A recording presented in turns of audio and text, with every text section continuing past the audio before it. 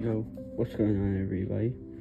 In today's video, I am going to be reviewing the Yuppie Rep Clone. So, let's get started.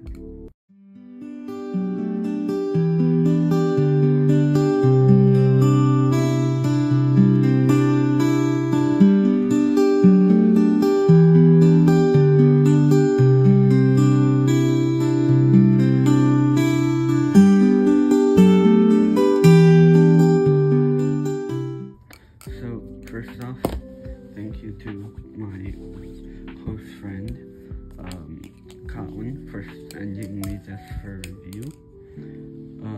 This thing is now one of my best knives. So, yeah. So let's talk about specs first, and then I'll tell you the price. Actually, no, I'll tell you the price first. So this thing is $22, I believe.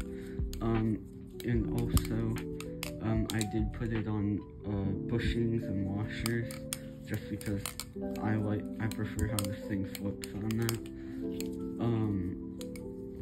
But it makes it very blade biased, so I need to figure out a way to get rid of that. But I'm gonna show you guys the spacers in a second. So, this thing has acrylic scales, or you can get just normal G10 scales. I'll have the colors on the screen. And stainless steel liners and spacers. The spacers look like this. Well,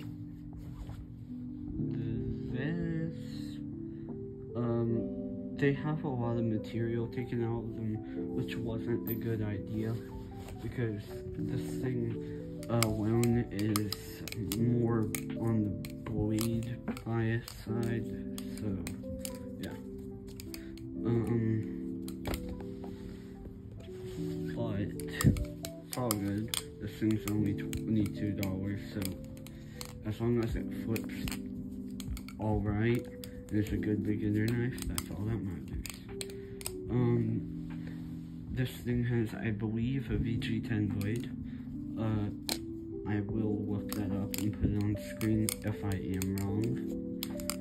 And it comes on bushings, fast response washers, T8 screws for the pivots, which I would say these are actually some of the best T8 screws that I've saw on a balisong, and I'm not lying about that. These are pretty good. T6 Zen screws and T6 body screws. The one bad thing about this that I wish was fixed if they ever make a V2 is, I can't flip today.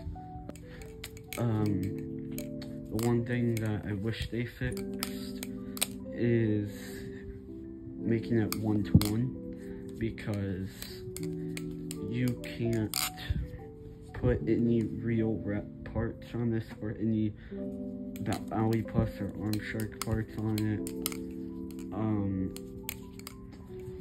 So that is kind of sad. I do not know about the spacers though. I'm probably gonna try and see if I can put some Bowie Plus tie spacers on it. I don't really know,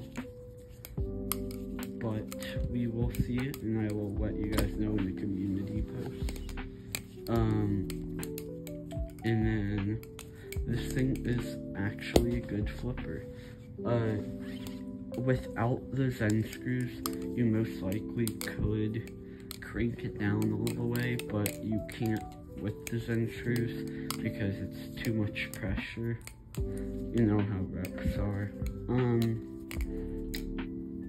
But overall, this thing has really great flow. It feels like it would be actually a lot more money than that. But let's give it a sound test. Now it sounds slightly different than with those spacers, but still sounds similar enough. So here you go.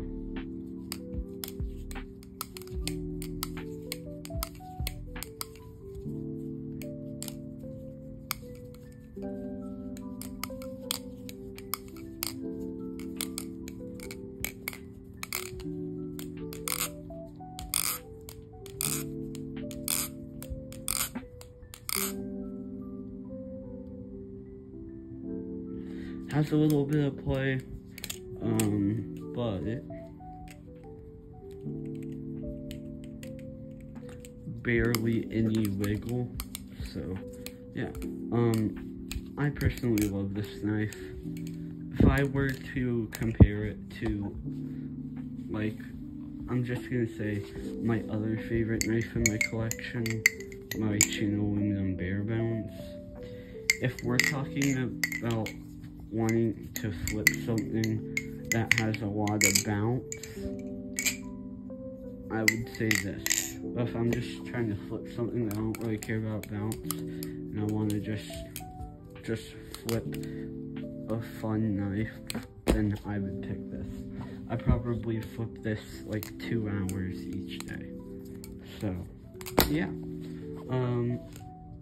thank you again, Cotlin. Hope to review a lot more knives in the future.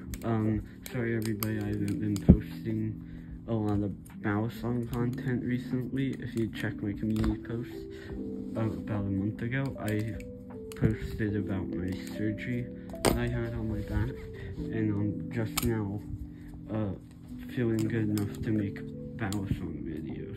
So yeah. Hope everybody has a great day. I will try to be more consistent with uploading, but I can't make any promises. See you guys. Have a great day.